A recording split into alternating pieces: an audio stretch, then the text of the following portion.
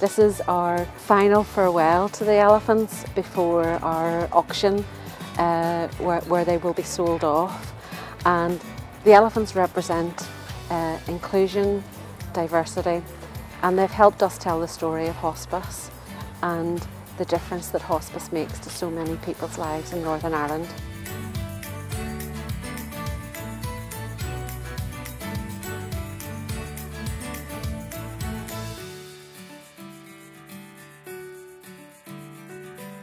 Our herd of elephants are heading back to Belfast to 2 Royal Avenue, which is the building that used to be Tesco's superstore in Belfast beside the Primark building.